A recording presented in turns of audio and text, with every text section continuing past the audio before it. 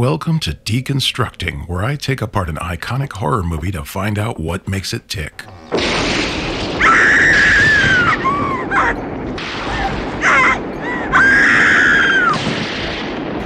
By now, we've deconstructed lots of classic films by John Carpenter, George Romero, Tobe Hooper, Wes Craven, Dario Argento, and so on. But lately, we've been getting requests to cover the work of legendary Italian director Lucio Fulci. We want to keep you folks happy, so today I'm going to break down the maestro's most revered horror epic. This surreal and outrageously gory haunted house tale is one of Fulci's loosely defined Gates of Hell trilogy, and it's considered a cult classic now. But that wasn't always the case, and fans had to wait until 1998, 17 years after its Italian premiere, to see a fully restored and uncut version, partly due to support from one of its biggest fans, a guy named Quentin Tarantino. Very, very interesting. If you're not familiar with Lucio Fulci's body of work, I'll catch you up, but be prepared for some pretty sick stuff. We can't show you the goriest bits thanks to YouTube's thought police, but I'll make sure you get the general idea. As with all our deconstructing picks, we're dividing our coverage into 3 parts. Origin, in which I'll give you some background on Fulci's long career and trace the movie's path from concept to screen. Legacy, where I'll talk about its steadily growing cult of fans, its history of censorship, and eventual rediscovery. And Mystery, as I examine some lesser-known facts, rumors, and theories about the film's creation and the story's ever-evolving canon. So buckle up and prepare yourself for the weirdest trip to New Orleans you could possibly imagine. And believe me, that's saying a lot, because I'm about to deconstruct Lucio Fulci's 1981 splatter classic, The Beyond.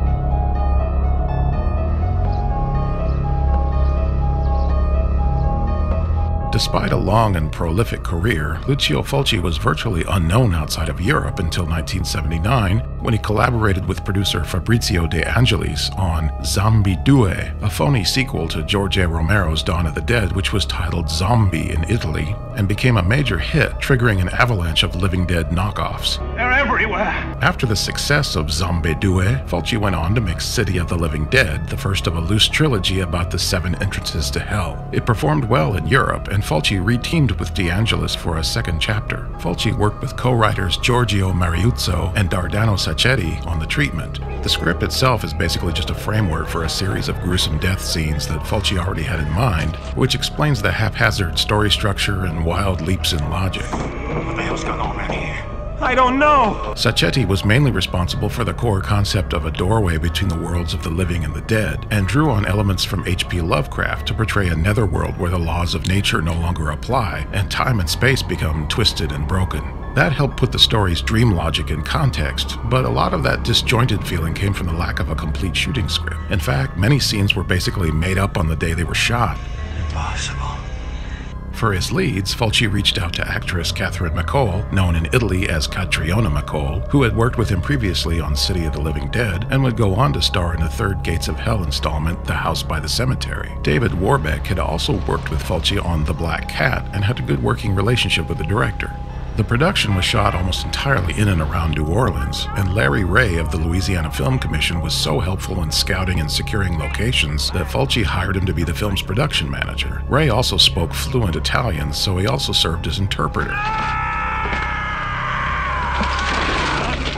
Several iconic New Orleans sites appear in the film, from the famous Lake Pontchartrain Causeway to the legendary St. Louis Cemetery No. 1. The hotel that serves as the main location is the landmark Otis House in Madisonville, which still stands as part of Fairview Riverside State Park. But most of the film's memorable kills took place on a soundstage back in Italy. Practical effects guru Gianetto De Rossi, a frequent collaborator with Fulci, designed many of the film's iconic gore scenes, including the murder of occult artist Schweik, the eyeball gouging scenes, the tarantula attack in the library, and a graphic headshot that made the cover of countless horror magazines, including Chaz Ballin's beloved publication Deep Red.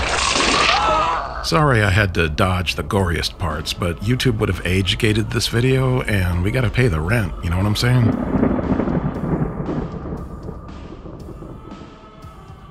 Released in April of 1981, The Beyond didn't go over as well in Italy as Zombie 2 or City of the Living Dead, but it was a modest hit throughout most of Europe. Nessuno, Emily. Sento la presenza di qualcun altro in questa stanza. Except, of course, for the UK, where it made the notorious video nasties list. It didn't even reach the United States until 2 years later, and only in a severely cut form with a different score under the title 7 Doors of Death. Filled with unrelenting excitement, a truly original haunted house thriller. Tobe Hooper, director of Poltergeist. 7 Doors of Death. It will scare the hell out of you. For over a decade, that was the only official cut available in the US, although thousands of fans managed to pass around Fulci's original cut through horror conventions and mail-order tape trading groups. That all changed in 1998 when indie distribution outfit Grindhouse Releasing, founded by Oscar-winning editor Bob Murawski and the late Sage Stallone, son of Sly, partnered with Quentin Tarantino's own company Rolling Thunder to restore the original cut and release it to theaters for a series of midnight screenings.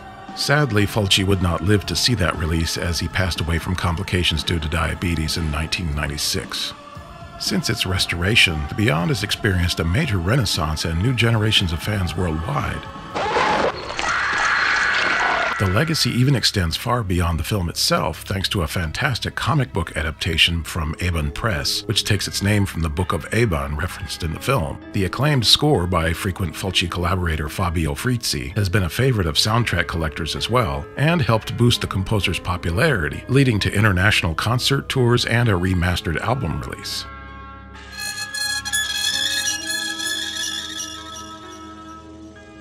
Considering its complicated history and overall weirdness, it's a given The Beyond brings with it a heap of mysteries, obscure factoids, and fan interpretations. Here are a few of my favorites.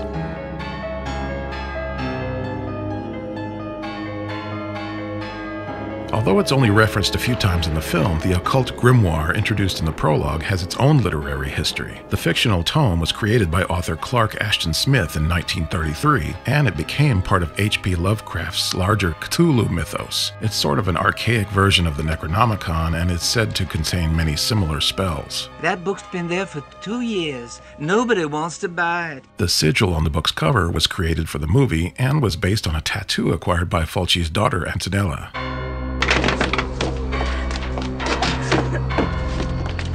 The living dead rise and attack many times during The Beyond, especially during the climactic hospital scene. But apart from Schweik, Fulci hadn't planned to put any more zombies in the film. But the financial backers insisted on many more, mainly because Zombie 2 had been a box office hit throughout Europe and they wanted to replicate that success.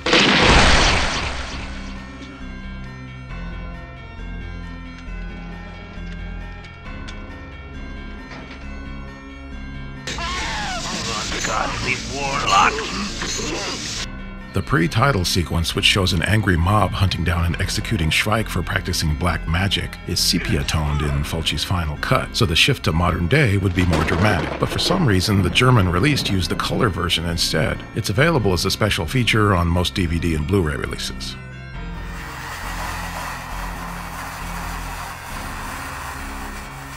As I mentioned earlier, Grindhouse Releasing co-founder Bob Murawski is also an award-winning film editor, whose credits include Sam Raimi's first Spider-Man adaptation in 2002. Since he owned the rights to The Beyond, Murawski paid tribute to Fulci by inserting a brief shot of the tarantula attack during Peter Parker's dream sequence following the radioactive spider bite.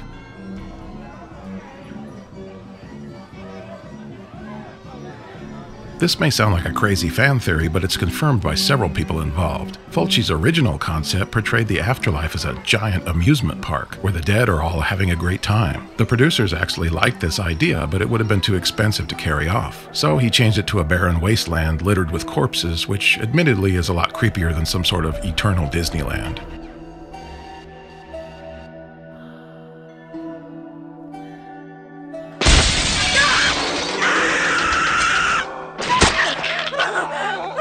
Years later, The Beyond still has horror fans divided. Most of Fulci's serious fans consider it his masterpiece, and critics' reviews have been much kinder over the past couple of decades. Sure, it's a smorgasbord of style over substance, but many classics of Italian cinema discard traditional narrative to create a more dreamlike feeling. If The Beyond can be experienced as a waking nightmare, then it's one bad dream worth revisiting. I can't explain it to you.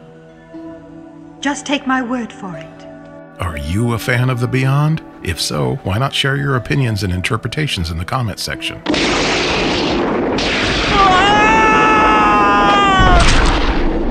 While you're here, be sure to drop us a like, and if you want to see more Deconstructing episodes, subscribe to our channel, and you will face the sea of darkness and all therein that may be explored. Or something like that.